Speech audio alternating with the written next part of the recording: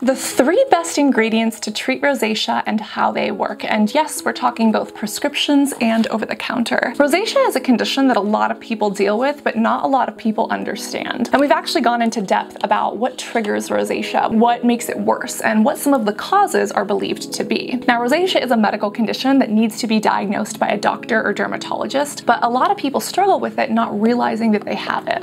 It's characterized by this red flushing of the skin, specifically if you come in contact with something that is a trigger. So for instance, hot or cold foods, if you drink alcohol like wine, or even changes in weather or sun exposure. And for some people, this can be genetic. People who have Celtic backgrounds or genes often struggle with more rosacea. It's usually seen in Fitzpatrick photosensitivity types 1 to 3. And although it can happen to anyone at any time, it usually happens as people get a little bit older. Sometimes in the 40s or 50s, it tends to show up. But we've already done a video on rosacea and speaking about the different stages. For instance, papulopustular rosacea can sometimes look like acne, and sometimes people get it wrong, which is why it's important to see a derm to make sure you know whether it's acne or whether it is rosacea. And for some people, they can actually struggle with ocular rosacea, which is very painful, as well as a related condition, rhinophyma, which can actually defigure the nose. Now, while we have that entire video available, what are some of the best ingredients that you can look for? Again, either over the counter or through a prescription. There are quite a few, and we are going to go through all of them, starting with some that dermatologists and doctors actually recommend. Topical ivermectin has been used for years, and it's generally well tolerated, meaning that people don't usually have irritation or redness, which is one of the main issues of rosacea anyways. Topical ivermectin is known to be anti-inflammatory and anti-parasitic. Now this is interesting because of some of the things that are related to rosacea, specifically Demodex mites. Demodex mites are a part of our biology. They are these little mites that literally live in and on our skin.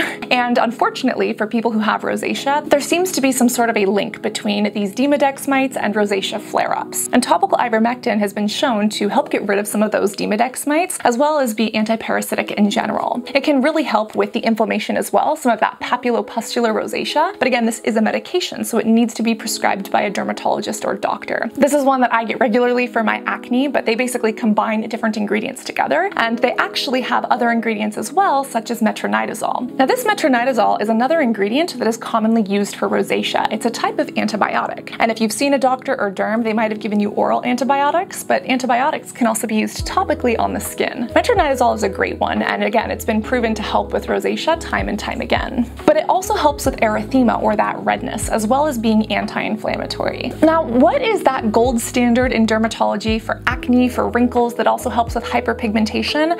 Retin A, or tretinoin. And yes, retin A, or this vitamin A, tretinoin, can also be used for rosacea. Retinoids in general have been proven to be helpful for rosacea, especially the type that is papulopustular, so the ones that kind of have those little pimples. Because tretinoin helps to speed up skin cell proliferation and basically tell your body to create new skin cells faster, it allows the skin to thicken at the dermis and thin out at the top layers, which can create this luminous retinoid glow that we often see. But yes, this can be helpful for people who have acne, as well as for people who have rosacea, or a combination of rosacea and acne. Now do remember, you have to see a dermatologist or a doctor to get A, diagnosed, but also B, to get these things prescribed to you. And although you could get them separately, you could also get them all blended or customized into one. That is what Dermatica does. They are one of the prescription brands that I've been using. It's because of Dr. Memina. She's one of my favorite doctors and dermatologists on TikTok, and she both loves Dermatica and works with them regularly. Now this is my blend, so it's going to be different than anyone else's. But mine is made for acne, as well as some of the subclinical rosacea that I do have. But I think it was last year that Dermatica did release kind of a rosacea option, so they basically have this metronidazole, they basically have this topical ivermectin, and they can blend these in together to a custom treatment for someone who needs it. Now they also have over-the-counter things, which you're going to talk about, such as things like niacinamide. That is what's personally in my blend. But essentially they have doctors online who can actually take a look at your skin, help assess it digitally, and then provide you a custom blended prescription with actives that are actually chosen for your skin, so that they have a better chance of working for you. They come every single month, so every 28 days, and they are $25 a month, but the good news is that they do have sales. I've worked with them in the past, and we're working with them again on this video, and they actually have a discount where you get the first month completely free, the second month is $19.99, and then it goes up to $25. I've been using this for my acne, but it does work for rosacea, and again, yours is not going to be the same as mine. Everyone's is different because it is custom blended. But do remember that you have to get these ingredients prescribed by a doctor or dermatologist, and that also goes for the ingredient brimonidine. Brimonidine is often used in medicine for things like glaucoma, but it is actually helpful topically for rosacea as well. It works as a vasoconstrictor, meaning that it constricts blood vessels. And for those who have this redness, this flushing with rosacea, this brimonidine can really help. Again, all of these have to be prescribed, but what if you're like, hey, I do want some over-the-counter options, is there anything available? They're not going to be as strong or as effective as a prescription, but yes, there are a few things you should know about. The first one is azelaic acid. Azelaic acid is one of the dicarboxylic acids that is amazing for rosacea, and it's actually really good for acne as well. It really works for the pimples and the redness that are associated with rosacea, and it kind of tells the skin just to calm itself down. It really is soothing on the skin, and you can get a prescription form of azelaic acid if you get a higher dose, but if you wanted something over the counter, the Ordinary's is great, but Dr. Sam also has a fantastic one. This one is the neutralizing gel. This has azelaic acid, but it's combined with salicylic acid, that BHA that we know and love for acne. If you are someone who struggles with rosacea, but you also have acne, this is going to be one of the best products you can get. This is one of my favorite products that I've ever used. You can use it as a spot treatment or you can smooth it all over. But if you're just looking for azelaic acid and you're a little bit more price conscious, this one from The Ordinary is great. This is the azelaic acid suspension 10%. This one can come off a little bit grainy, but for like $7 to $8, the price is right. And again, that is the active ingredient that really helps with the redness and some of those little pustules that are associated with rosacea. Another really good over-the-counter option is vitamin B3 or niacinamide. We love niacinamide because it brightens the skin, it helps our skin create ceramides and strengthen our skin barrier and regulate oil production, and it also helps with hyperpigmentation, but a lot of people don't realize that it helps with rosacea as well. Again, my little Dermatica prescription does include niacinamide. Depending on what your doctor recommends for you, yours might or yours might not, but I really love this to smooth over my forehead and my nose and kind of my chin where I do get my oiliest and where I do kind of struggle with my little subclinical rosacea flares. Niacinamide is really great because it's very stable, meaning it plays very well with almost all other ingredients in a skincare routine. And some people are afraid of niacinamide and vitamin C, but you really shouldn't be. If you're mixing niacin with 100% vitamin C, then maybe that's a concern. But when it comes to niacinamide over the counter, even if you do have a vitamin C in your routine, I wouldn't worry about it, but we've actually done videos on that entire topic, which I will link down below. Niacinamide is fantastic for rosacea as well as if you do have hyperpigmentation, and if you're someone that struggles with both, or if you end up picking your lesions and they leave little marks behind, niacinamide is a great over-the-counter option. Now, what I find so unfortunate about rosacea treatment and education is that most people miss one of the main components.